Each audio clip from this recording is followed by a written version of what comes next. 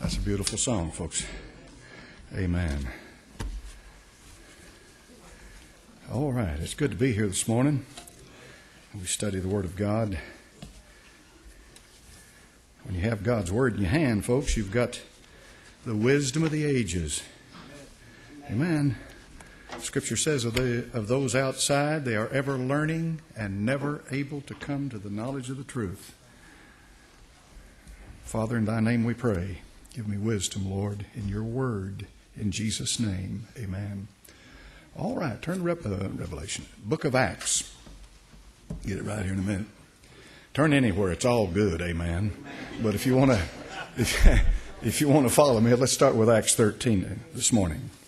Amen. Acts chapter 13. Okay, now what I'm doing today is to take a topic. We got into it last week. And the topic here is missionary journeys.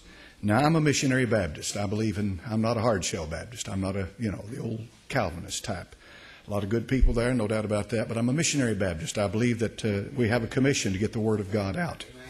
And in the book of Acts chapter 13, you see the active intervention of God into missions. Note carefully, verse 1. There were in the church that was at Antioch. Notice carefully where it is. Not Jerusalem, but Antioch. This is Antioch of Syria. And you can trace the text that your Bible is translated from. It's called the Syrian type text. And it is the majority text that is based from that location. It was in Antioch of Syria that the Christians, believers, were first called Christians. So the bottom line is that Antioch of Syria becomes a very solid Christian church, solid believers that grow in the faith and grow in the Lord. And you would think that it would be Jerusalem, wouldn't you? But the problem with Jerusalem is that there were so many Judaizers in Jerusalem. Judaizers were the Jews that got saved. They were truly saved, but what they essentially tried to do was to cause the church to become just an extension of Judaism. And it's not. The church is the body of Christ, made up of Jew and Gentile. And in Christ, they lose the identity of Jew or Gentile. They don't have that identity anymore. Someone's come along and said, well, I'm a Jewish Christian. Well, that's fine as far as you see it is concerned, but that means nothing to God. In Christ, there's neither male nor female, bond nor free, Jew nor Greek. The identity's gone. So Antioch of Syria becomes the foundational place for the missionary activity to take place. Once the church is fired up, once the church is where it ought to be with God, they begin to send out missionaries. And notice how the Lord was directly involved in it. This is very important. Now, there was in the church that was at Antioch certain prophets and teachers as Barnabas, Simeon, that was called Niger, Lucius of Cyrene, Manaen, which had been brought up with Herod the Tetrarch, and Saul. As they ministered to the Lord and fasted, the Holy Ghost said, now note carefully, the Holy Ghost said, you'll find Agabus later on in the book of Acts saying this, thus saith the Holy Ghost. Now that's a strange thing. Thus saith the Lord is the formula throughout the Old Testament.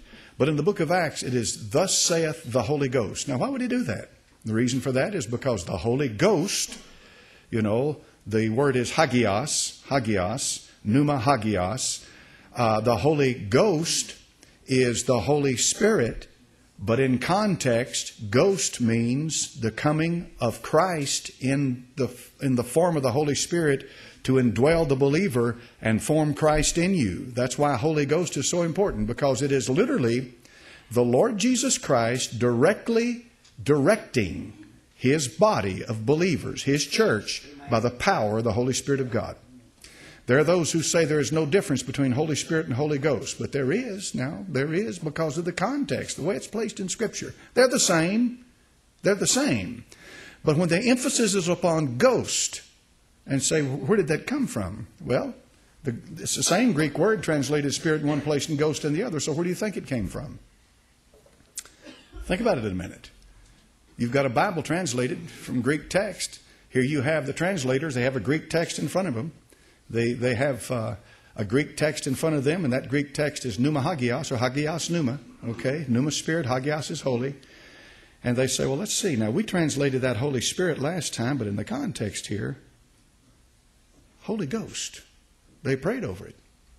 They prayed over it. 50 different men in 50 different locations did the translating, came together, compared their notes, and came up with this. That's quite a remarkable thing, don't you think? All right, now look carefully. They said, and the Holy Ghost said, separate me, Barnabas and Saul, for the work whereunto I've called them. When they'd fasted, prayed, laid their hands on them, they sent them away. So they, being sent forth by the Holy Ghost, departed to Seleucia, and from thence they sailed to Cyprus. Now, we're not going to follow and trace the specific routes, but what we want to do is to get an overview of what's going on. If you'll remember last Sunday morning, we talked about how that the apostle had a vision, and in that vision he had intended to go east to carry the Word of God, which would have carried him into India, China, Japan, or the eastern Mongolia, to go north into the eastern part of the world.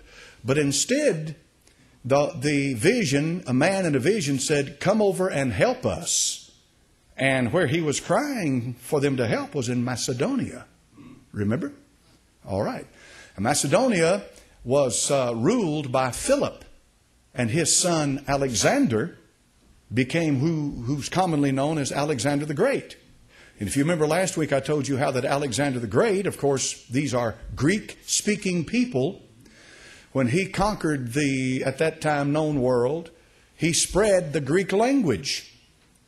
And by spreading the Greek language, 2,000 years ago, when this New Testament was written, it was written in Koine Greek, which is common Greek, the common language of the people, not the Greek of Aristotle, Plato, Anaximander, and so forth. But it's the Greek of the people, the Greek of common language, Koine. And so therefore, it was written in a language that was readily available to spread the gospel to the ends of the known earth. Now that's quite a remarkable coincidence, don't you think? Of course you know. There is no coincidence with God.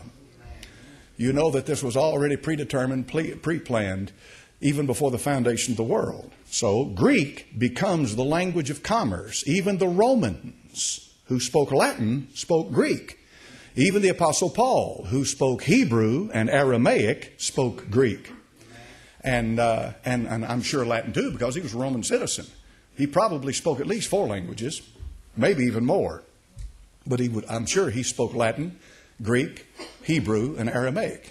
So the apostle, so he wrote the New Testament, he did, and the other writers wrote the New Testament in what was called Koine Greek. All right, now what was the purpose here? The point is this. The point is that God established a language so that when it came time for the missionary work of the Word of God, the language was right there for them to use to preach it to these different nations. It'd be quite a chore, folks, for me to go over into, for example, Iran and try to speak Parsi. They don't speak Arabic in Iran. They're not Arabs. They are Persians. And folks, I know nothing about the Persian language. A little bit about their history, yes, but nothing about their language. I couldn't communicate with these people. If you're going to be a missionary and you're going to go off and preach the gospel, how are you going to do it if you can't communicate in their language? You don't have an interpreter, they're going to look at you like you're crazy, right? Either you have an interpreter or you know their language. Now, when we had Brother, what was he with us the other night from Mexico? Brother Drew. That old boy right there, folks, is fluent in Spanish. I mean, he's been down there for decades, and he can speak that language. He speaks it very well. He's so good at Spanish, I asked him the other day out in the foyer, I said, how about Portuguese? I said, can you, because Portuguese and Spanish are akin, but they're not the same language. And I said, can you understand Portuguese? He said, I can if they'll slow down. He said, I can get about 80% of it. And that's about right, because about 70 to 80% of the Portuguese and Spanish language, the words are identical. But about 20%, they have different words with different meanings. But the difference in the two languages is the way they're spoken. Portuguese is spoken like French, the emphasis and the accent, whereas Spanish is spoken like Italian with the emphasis and the accent. And you know that French, Italian, Portuguese, and Spanish all came from which language? Came from Latin, the mother tongue. So missionary effort, when it goes out, they go out to carry the Word of God. They go out to preach it to the ends of the world. And God had already laid the foundation for them to be able to carry His Word out and preached to the people, and he preached to the people in a common language, Koine Greek, common language, common Greek, where they could understand him. Now I want you to notice the direction that they went when they carried the word out. It started in Antioch of Syria. Which way did they go from Antioch of Syria? They went west, northwest. They carried it to the west. Now, this is important because, therefore, the movement of history begins in the east and moves west. And when you reverse the course, you start getting into trouble. Have you noticed that every aberration, most of the garbage that hits America, where does it start? Where now? Now let's think about it. In America, where does it start? It starts in California, and it moves east. All right? It goes from west to east. Now, you take the tabernacle laid out. God said, lay it out according to this. They didn't just go to anywhere and pitch the tent. They went to where the Holy Spirit in that ball of fire, that pillar of fire, stopped and hovered. And wherever the Holy Ghost hovered, the glory of God, that's where they pitched the tent. And that's exactly what a tabernacle is. It's a tent. But it was laid out in a certain order. Each one of the 12 tribes, the children of Israel, pitched about that tabernacle. They all pitched in 4 separate main groups, and then the subgroups within the main groups. Do you know which direction the tabernacle was? If you entered into the tabernacle, which direction would that tabernacle be facing from where you entered? It would be facing east. It was always east. And therefore, as you approached the throne or the Holy of Holies, you were going west. Therefore, the movement and the approach to God was from the east to the west. And the Lord said, as the lightning shineth in the east, and you see it in the west, so shall it be the coming of the Son of Man. Now, you're on a ball. This is a globe. All right, it's a ball. All right. Now, if you go as far east as you can possibly go on this ball, and I'm not exactly sure where the line is, but I know if you're in China, you're in the east. If you're in Japan, you're in the east. All right. Which direction would you go to get to the west? All you have to do is continue east, and you'll be in the west. Did that thoroughly confuse you? That mess you up? You continue going east and you get in the west. You know why? Because it's a ball. It's a globe. That is a completely arbitrary notation that the east starts in China. In other words, somebody did that. Somebody marked that. Somebody said, this is east, this is west, this is where it starts, this is where it ends. All right?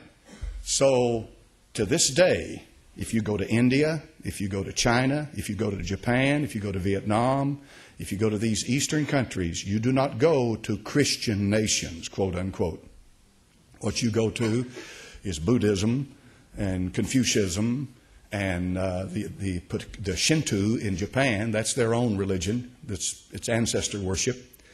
And you go off into Brahmism, and you go into the religions of Persia, which would be Zoroastrianism. You go off into all kinds of pagan religions, all right? And you'll find Christianity here and there mixed in with it, but for the most part, it's not that. So where do you find the gospel of Christ? East or west?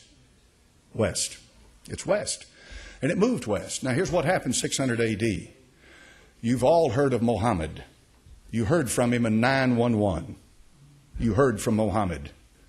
He's been gone a long time, but you heard from him when they bombed those World Trade Towers. You heard from Islam. The word Islam means to submit. Muhammad is the founder of Islam. If you're a Muslim, you are one who has submitted. The word Muslim means one who has submitted.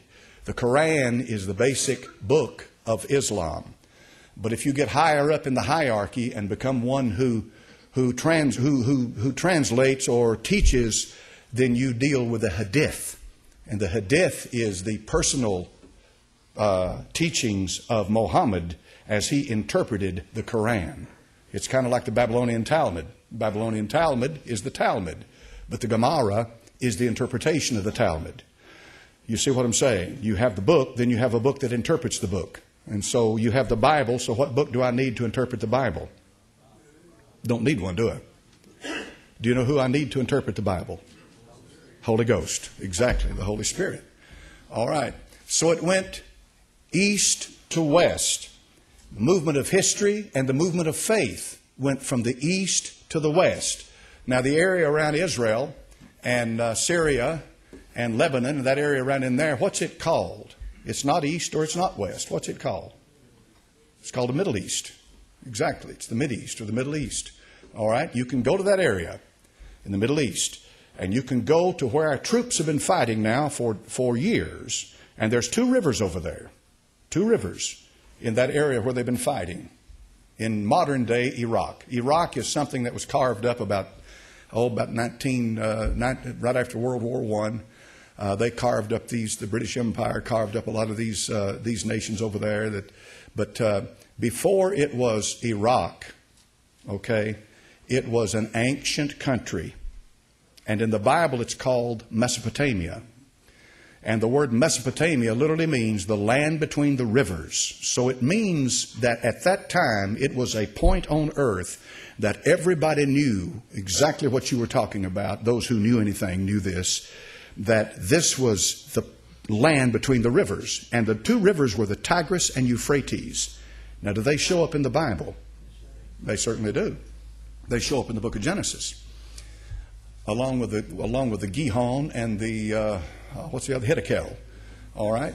You have this land, therefore, that is called the land between the rivers. Where did Abraham come from when God called him? He came out of Ur of the Chaldees. All right. And where is Ur of the Chaldees located? If you take a map, you can find it today. It's in Mesopotamia. So he was called out of the land of between the rivers. He was called out of that land. Now, that land, when Abraham was called out of it, was a pagan land. All right. Which direction did Abraham go? He went west.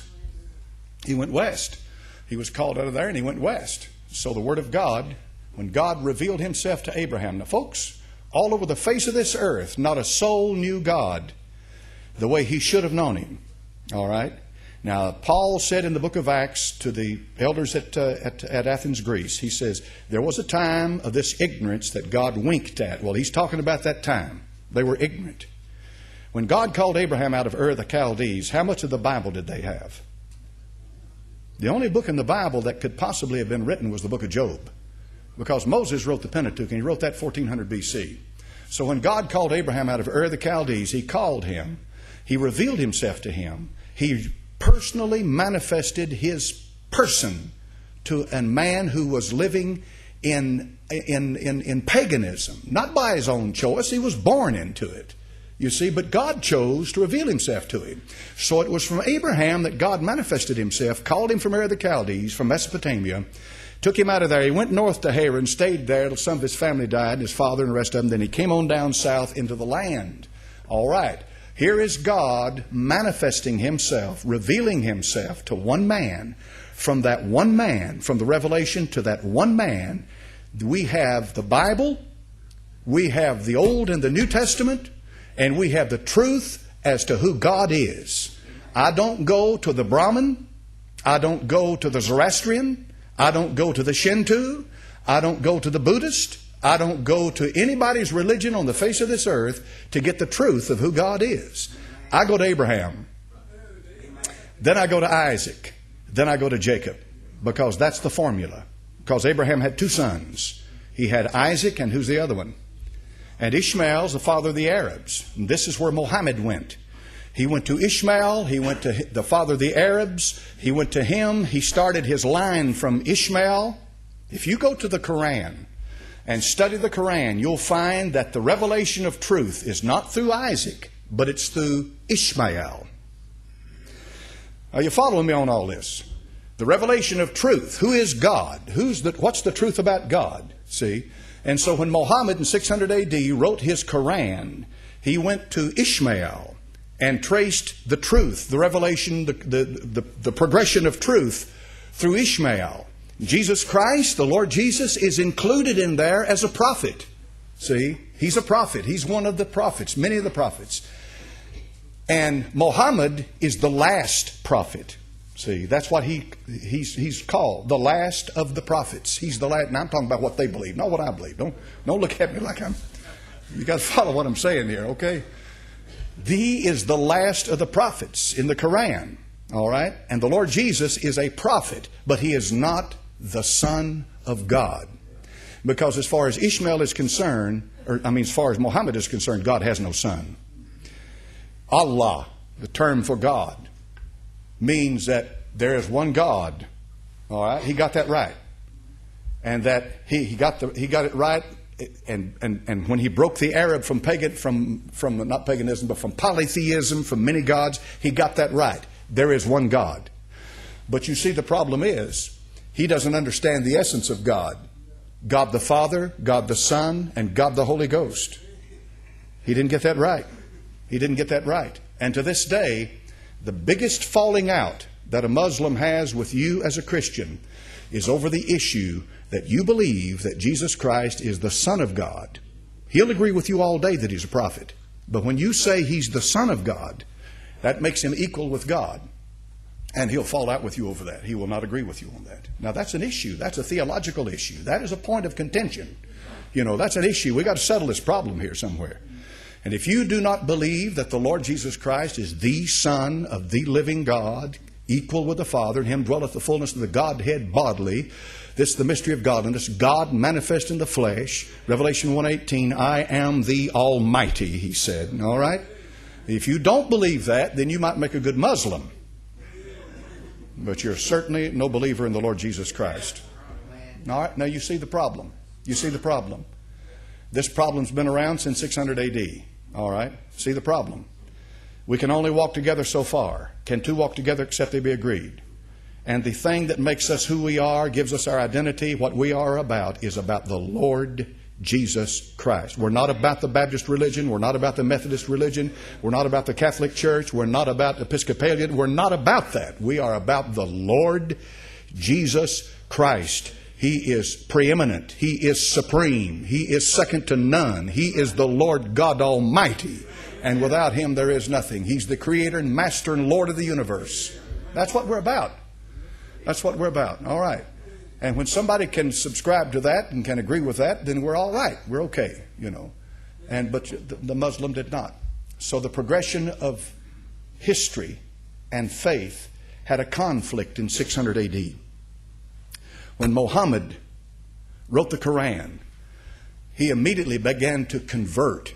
If you think that we send missionaries out, you haven't seen a missionary till you see Muslim missionaries.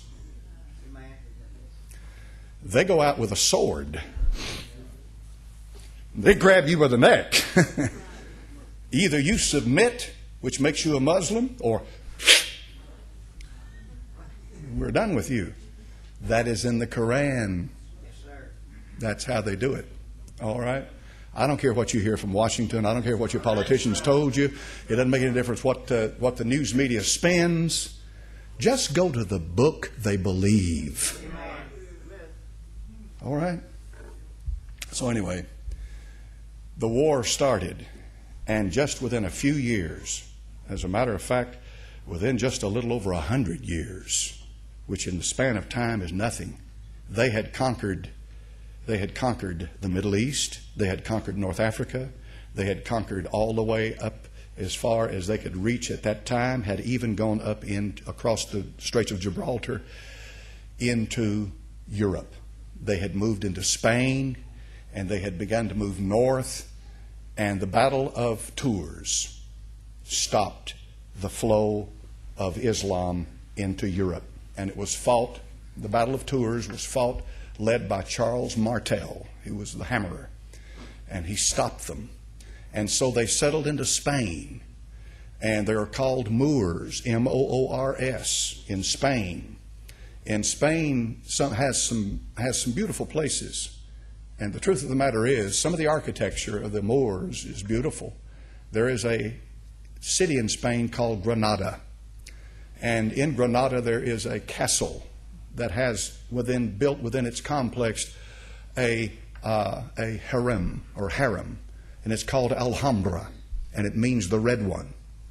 And it was there and to this still there now. If you want to go to Granada, Spain, it's there. In the late 1800s, a Spaniard wrote classical Spanish guitar, and it was Alhambra. And it was such a beautiful piece that to this very day, they still play it everywhere. I mean, you may have never heard of it or not, but it's a beautiful piece, Alhambra. The Arabs are the ones who have given to humanity and civilization a lot of wisdom, a lot of knowledge. No question about it. They're not fools, folks. These are not stupid people. Every time you sit down and you put a number on a paper, that's an Arabic number. Okay? And so they stayed there until in 1492 they were driven out of Spain. The same year that Columbus from Isabella and Ferdinand, whoever it was, the Portuguese sent him over to the Americas. All right? They were driven out. They stayed there until 1492. They were there a long time.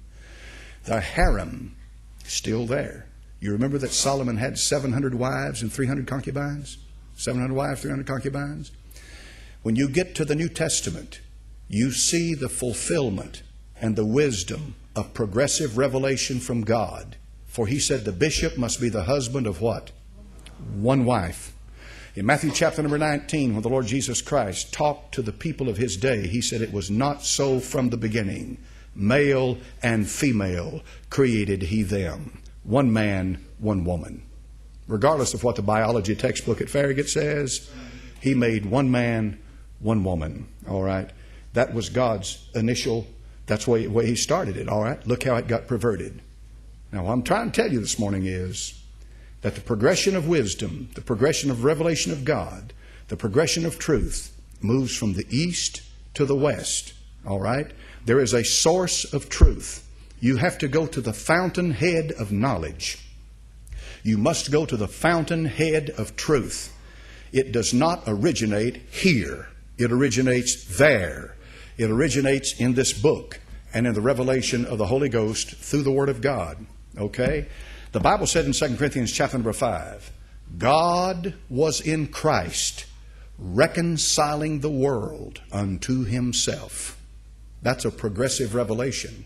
That's something nobody knew until Paul wrote it in 2 Corinthians 5. When God saved the Apostle Paul, he took him off into the deserts of Arabia. He took him into the deserts of Arabia, and there he stayed for years. There he received visions and revelation directly from Almighty God. When the apostle came back and began to preach to the church, he had to deal with a church that had to shake off Judaism. He had to shake off Judaizers. They had to shake off thinking that they had to keep the law to be saved. They had to shake off the church polity that they were establishing. They had to shake off all kinds of traditions and junk that was hanging on them. They had to shake it off. The Apostle Paul, more than one time in the New Testament, you can see his anger rise up as he deals with the church and how that they are perverting and distorting the truth of the gospel. In the book of Galatians, he said, "Who hath bewitched you? Who hath bewitched you that you should depart from the truth that you received? Did you not receive the truth by the Spirit? Were you not justified by the Spirit? How is it then that you try to justify yourself in the flesh?" All right? Where does this come from? It comes from the East. It comes from the Apostle Paul. All right? Look at the way the church today has created this big, huge, hierarchical, ecclesiastical system of bishops, presbyters, popes, cardinals, the Baptist church, the way they do things. You look at all this and you say to yourself, where did they get away from the truth of the beginning, where it all started? Amen? All right. The truth moves from east to west. Look at the tabernacle the way it was set out in the wilderness. The tabernacle is focused, is pointed toward the east. All right? If you approach God, you go in which direction? You go west. You go west. You go from the east to the west. All right. You enter into the Holy of Holies. There you come into the very presence of Almighty God Himself. Okay. Now, as the children of Israel are encamped about the tabernacle, there is one camp that is right in front of the door of the tabernacle, and there is one tribe that has been elevated above all the rest of the tribes. And it's right there at the eastern gate that enters in to the tabernacle itself. Do you know what tribe that is? Pardon? All right. Now, what prophet is right there in front of that tabernacle? No, I mean, what prophet? Who's the prophet that led them out of Egypt and the prophet of all prophets in the Old Testament? Moses. Exactly. Moses encamped and lived right in front of that tabernacle. It was Moses who got up and led them into that tabernacle. It was Moses who encamped at the door of that tabernacle. In plain words, there was no entrance to that tabernacle without first going by Moses. Now, of course, anybody couldn't go into the tabernacle, for that matter, into the holy place, because you had to be a priest to do that. All right. If you go around the tabernacle, you will find that the tabernacle is laid out in a specific order.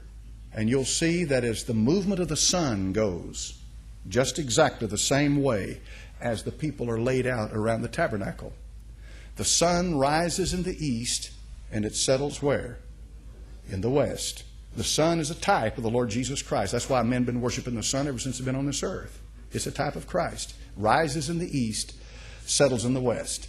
There is an object up there in the sky that you see at night, and sometimes you can see it in the day, that reflects the light of the sun. What is that? It's the moon. It's not the source of light, it reflects it, but the sun is. All right. That sun rises in the east and it sets in the west. It rises here and sets there. It reaches its zenith or its height every day. It rises to that point, then it sets from that point. It says of your life, the path of the just, the Christian, is as a shining light that shineth more and more unto the perfect day. The perfect day means as high as the sun gets. See? But it never goes down. The Christian life, from the moment that God saved you, will go higher and higher and higher and higher and higher and higher until it reaches its zenith, to its highest point. What they say after that is called PM, post-meridian. In other words, you have passed that highest point. Now you start going down. That's not in the Christian life. There is no going down. There is no sunset. I don't care how long you've been saved. You've been saved 75 years. You're still climbing until God takes you from this earth. It never sets. And that's a good thing about being saved. Amen. In my spirit and in my soul, I'm about 6 weeks old. My body is wearing out, yes. But friends, I'm not an old man in my soul and in my spirit. Fact is, I think I get younger by the day. More excited, more interested about learning, observing things. As the path of the just is as a shining light that shineth more and more unto the perfect day. You see, it is the pagan, it is the unsaved who goes down with his earth. He rises from the dust and goes back to the dust. His life reaches a point where they call it, he's in the fullness of life, or he's in the prime of life. You hear that all the time. Then his life gradually fades away. Even Solomon, notice the difference between Old Testament revelation and the New Testament revelation. Even Solomon, in the book of Ecclesiastes, talks about the window of the eye getting faded, the teeth wearing out, talks about the hearing fading. In plain words, his description and all these metaphors he used are in reference to the body, literally just wearing out and wearing down. Okay? But I'm not the body. I'm not the body. I'm in a body.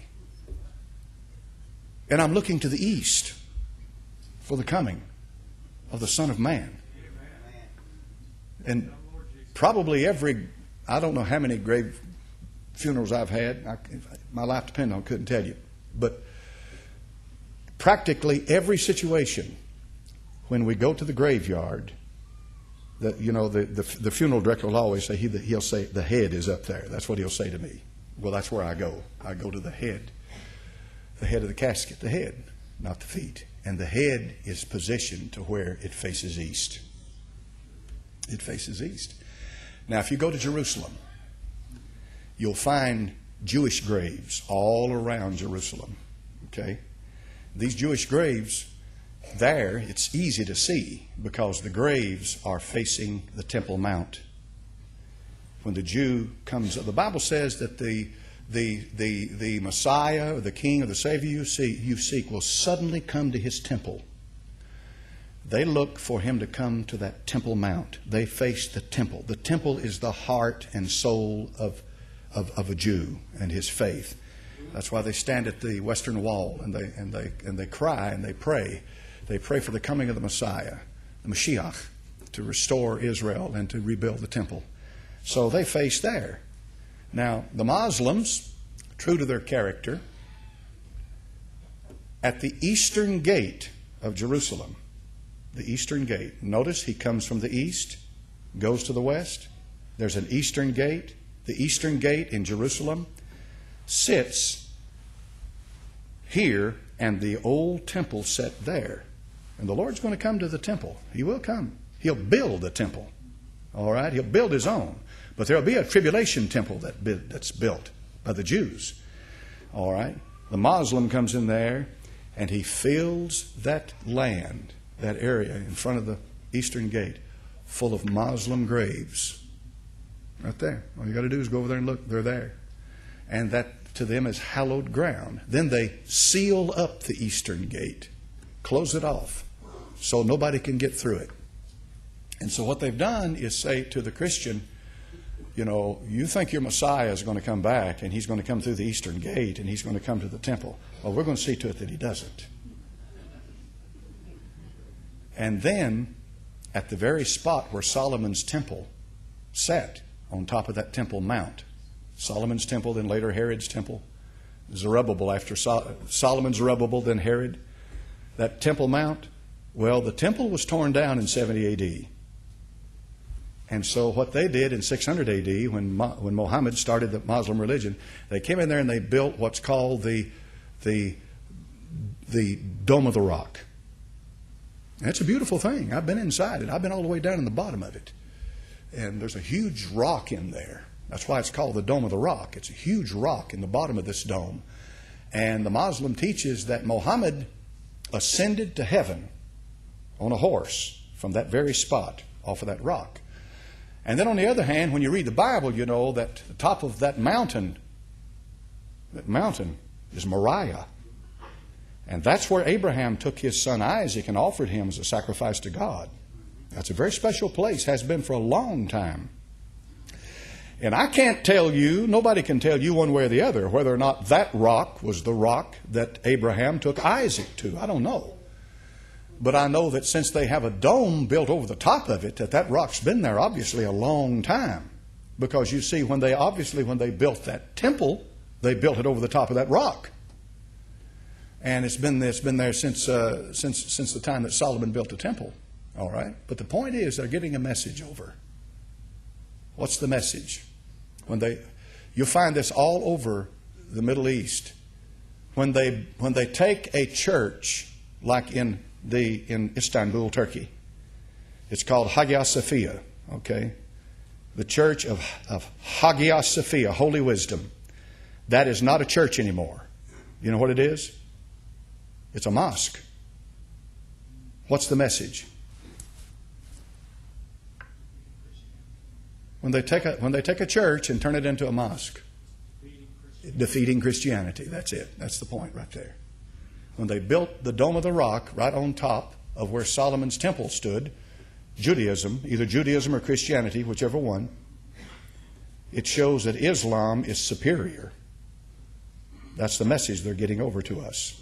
All right. Now, who's going to change that? Do you think our president would do anything about changing that?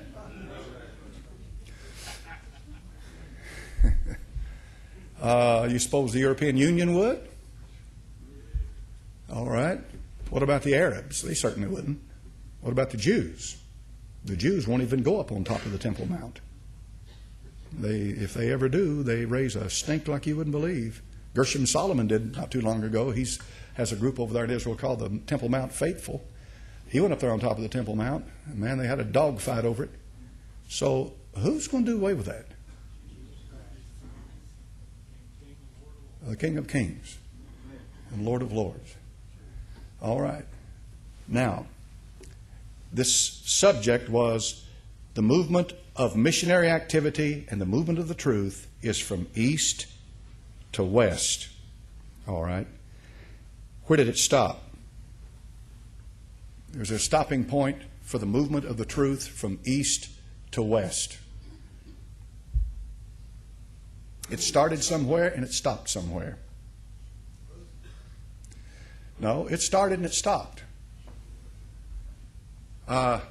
Let's just take geography for a moment. What would be the westernmost point on that globe as far as the movement of the gospel is concerned? California. You got that right. The United States fits into this thing in a very peculiar way. It stopped in California. You have tentacles of it that reaches down into Hawaii. You've got Christians in Hawaii, out in the Pacific. You've got Christians in Japan. You've got Christians here and there. But as far as being the faith of the majority of the people, no. It stopped in California. You go any further than California. So where does that put the United States? At the end. Exactly. It puts the United States at the end. That's as far as it went. And so where did it start? It started in Mesopotamia, and it stopped in California. That's the basic movement of the faith of Christ. I'm not saying that there aren't believers everywhere in the world. There are. But I'm talking about, at one time, California, you know who established it? You know, in this nation had two republics. Had two. That's an independent nation, folks. We're a republic. The republic, the United States this is a republic. That means it's governed by law that has a president, all right? Well, we've had two republics in this that at one time were sovereign nations of their own with their own president. And the first president of one of the republics was a Tennessean. One republic was Texas. And they'll let you know real fast they used to be a republic. And I think some of them down there in Texas wish they still were. And the truth of the matter is, I wouldn't fight with them about it. And the other one was California. They used to be republics. Sam Houston was the first president of the Republic of Texas, and Sam Houston was a Tennessean. All right? He's the one who defeated, what's his name down there in the Battle of San Jacinto? What's his name? Santa Anna. Okay. All right. Now, they were republics, okay? But where did they come from? Who owned the vast majority of that land out there at west at one time? Mexico.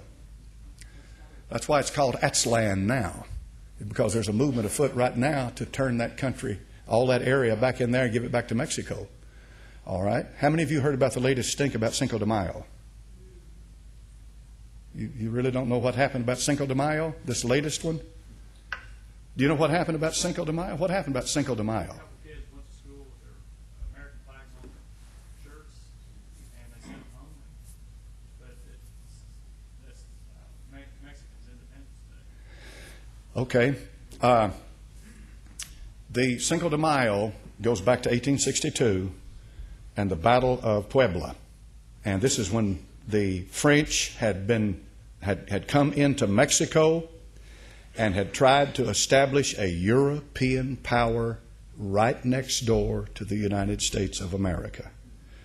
The Monroe Doctrine, James Monroe, I forget which president he was, the Monroe Doctrine, that president had this passed by law, there would be no European powers in North America. None. Why did he do that? He did that because he didn't want them breathing down your neck. Okay? So in 1862, Napoleon III sent French troops into Mexico and literally created an empire. He created a foreign, he set up a puppet government, and then eventually he had Maximilian became the president or became the emperor of French rule in Mexico. So in 1862, May the 5th, the Mexicans under Benito Juarez defeated the French troops at Puebla. 5 years later, the French were completely driven out of Mexico by the help of the United States, by the way, who gave the Mexicans armor and so forth. They were finally driven out. So that's what Cinco de Mayo is about. Cinco de Mayo. 1812 is when they declared their independence from Spain. All right. Now, what's going on? Now, think of it for a minute. What's going on? What are they trying to do?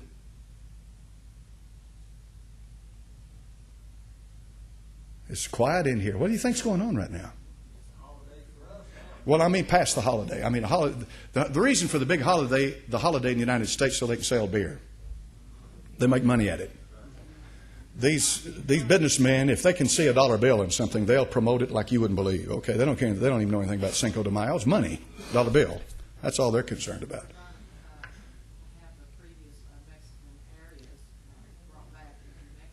They are trying to, and here's what's happening now. You've got a nation full of illegal aliens, millions of them, tens of millions of them. And I never blamed any man who wants to come up here and make money for his family. You know, folks, I feel sorry for these people. I really do. But the whole face of the gospel is changing. Remember, the movement of the truth is from east to west. There has been a dogfight for the last 2,000 years for territory, for land, for the truth, to get the truth out. Just like this Jim Drew said the other night when he was here. He's been in Mexico now for decades. He knows how it works down there. A lot of those Mexican people down there that are Roman Catholics are good people. They're good people. They're good people. They give you the shirt off their back. But they're not saved. They're not born again. Okay? They've never been saved. Never been born again. That's the problem. Okay?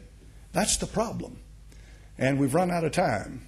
So next week, Lord willing, we'll pick up just exactly what's going on in the movement of the missionary effort, the movement of the gospel, and what's going on with these, with the illegal aliens and the Illuminati and the elite, and why do the elite American businessmen want these Mexicans in this country who are illegals?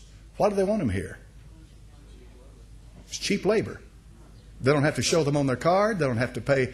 They don't have to pay. What's that called when you get hurt on the job? Workman comp and all that. They don't have. They just give them a paycheck to pay them under the board, and that's it. So what's really going on? What's going on with NAFTA? What's going on with GATT? What's going on with the elite, the Illuminati, and all this stuff? It starts right here in Acts chapter number 13 with the movement of the gospel of Christ. Amen. Brother Lee, dismiss us, please.